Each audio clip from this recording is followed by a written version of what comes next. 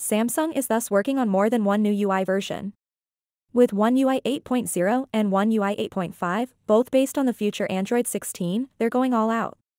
It's going to become interesting. This exciting piece of information was taken directly from a secret developer option inside the Galaxy phone app. For us nerds, Samsung left a little path to follow. In reality, features are listed by UI version in this hidden menu.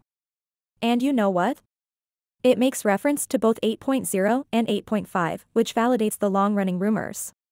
In order to make adjustments and enhancements, Samsung often releases incremental upgrades like 6.1 or 6.11, however, this time, they are going directly from One UI 7 to 8.0 and then to 8.5. That's a significant change. You see, there's a big project underway. This is what we anticipate. The first smartphones to ship with One UI 8.0 out of the box will most likely be the Galaxy Z Fold 7 and Z Flip 7.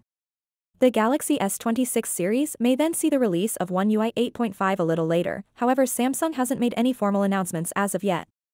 It's likely that your device will get 8.5 if it qualifies for One UI 8.0. The good stuff comes after.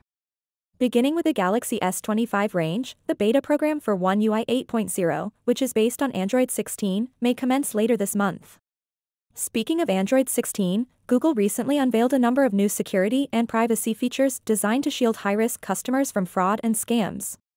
It is anticipated that they will also appear in One UI 8.0.